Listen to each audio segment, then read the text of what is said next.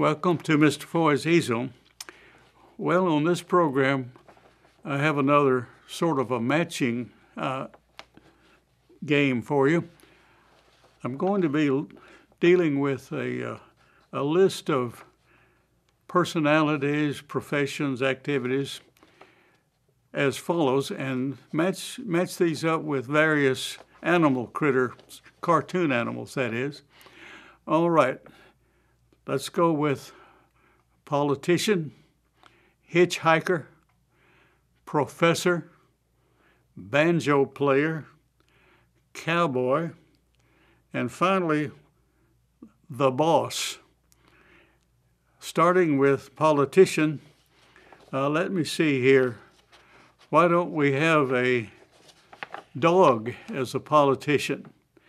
Now, when you think of politicians, you think of their running for office, and so our political dog here has got the appropriate turn out the vote expression on his face. And if he's at a political rally or just down at the shopping mall, if he sees a prospective voter, he is likely to extend his hand and say, "Hi, my name is so-and-so, and I'm running for such and such an office, and I hope you'll support me in the upcoming election." Of course, as I've said before on this program, sometimes our cartoon critters wear pants and sometimes they don't. I guess you could say that since he's out meeting the public, he should have worn his breeches. But anyway, that's my version of a glad-handing, campaigning dog. Now, you notice, or you may remember, that the second activity involves a critter out hitchhiking. Now, while I think about what animal I'm going to use here, I'll go ahead and draw the hand with the thumb extended. Why don't we have a cat as a hitchhiker? All right. Now, if the animal is hitchhiking and he's hoping to go that way, then if he's out by the side of the road, he'll be looking in this direction at the oncoming traffic, hoping that some kind soul will be kind enough to stop and give him a lift. I don't know if this cat has some clothes on too, but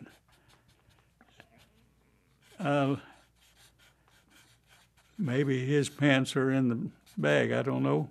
Or maybe it's just cat food. But here's a traveling cat. This represents the side of the road with grass, and he's hoping to grab a lift to the next city or wherever. So starting out with domesticated critters, when we look at the professor, I'm thinking, well, what about an owl as a professor? That seems kind of appropriate because, as we've noted before on this program, traditionally there's a tendency to think of the owl as a kind of a scholarly type. It kind of looks that way. But being in the classroom at a lecture stand is a little different from being up in the barn or on a tree limb. So here's my professorial owl lecturing on some topic, maybe ornithology. Look that one up and see what you think about that term. Years ago, stereotypes of professors often gave him a bow tie. I don't know why. Maybe it's easier to draw. But anyway, here's our Al. He's got a class full of students out there somewhere, and he's got his notes. And so you have a politician, a hitchhiker, and a professor. Let's take a short break, and we'll see if we can match up some critters with these other activities.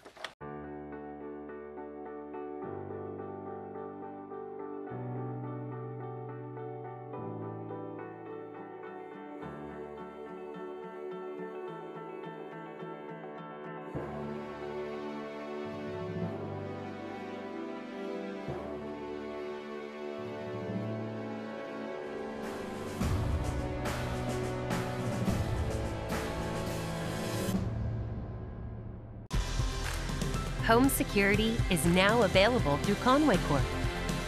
It's an advanced solution backed by people you know and trust. Customize your system with motion detectors, sensors, light controls, and more, all managed from your wireless touchscreen or mobile phone. It's an easy way to protect the things that matter and the ones who matter most. It's safety for you, powered by Conway Corp. Welcome back. Let's see, our next activity is a banjo player. And let's see, who would be how about a duck playing the banjo? Okay, when I draw a character, whether it's a person or a bird or whatever,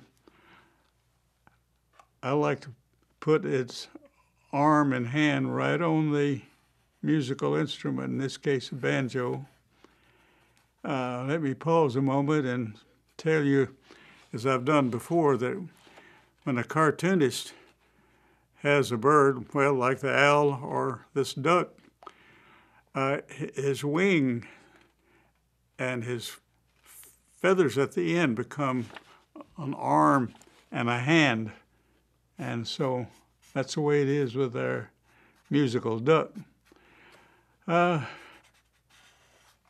don't know whether he's a bluegrass picker or what, but in any case, he's also a vocalist in the group, so his mouth is open, and maybe he's singing "Oh Susanna" or something. Anyway, he's happy with it, whether people around him are or not. And since he's bluegrass, let's put him. Well, I'll just put a cap on him. And we put something that kind of looks like musical notes to show the plink plunk and the lyrics. So there's my banjo playing duck. We've had 2 fowls in a row. Why not add a third one? Our cowboy. How about a rooster as a cowboy? Well, I like to draw my roosters with a big grin on their face. And if he's a cowboy rooster, his 10-gallon hat may cover up the comb that I usually draw on a rooster. Anyway, and here he is. Notice again the hands on one of our feathered friends. And he's got his gun belt, and you can't see his gun. It's on the other side. And he's one of those cowboys that likes to wear a vest, so he's not altogether dressed for this picture, but he's got the essential cowboy items, I guess, except for the bandana. So there's our cowboy rooster. Well, we've had 3 feathered critters in a row. Now our last one is, I've got it labeled as the boss. I put it in quotation marks, meaning, of course, that he's the one that makes all the decisions. So if you're thinking about maybe a business, or you might think of the big man seated at a big desk.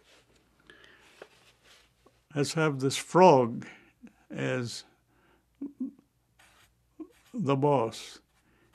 And if you're drawing an animal or a person, you want to show that they feel that they're important. And I think maybe this expression would show that.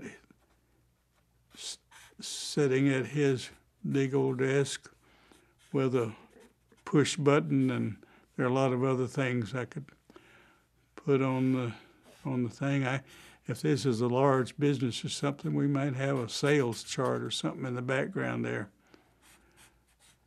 And he's got his mouth open as if he's talking to one of his subordinates out in front of the desk. Don't have room to show that, but let's just say that he's exerting his boss's power in this manner. You're fired.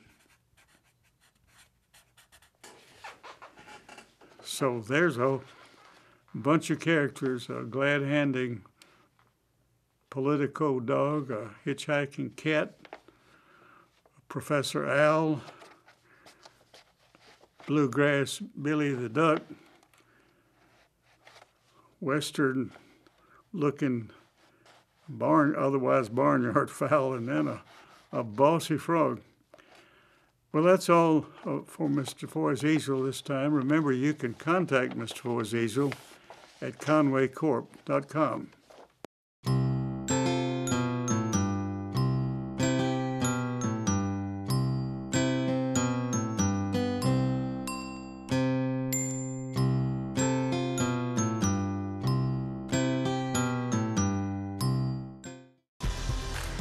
Home security is now available through Conway Corp.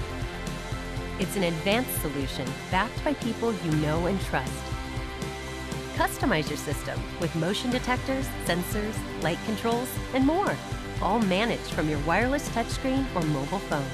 It's an easy way to protect the things that matter and the ones who matter most. It's safety for you, powered by Conway Corp.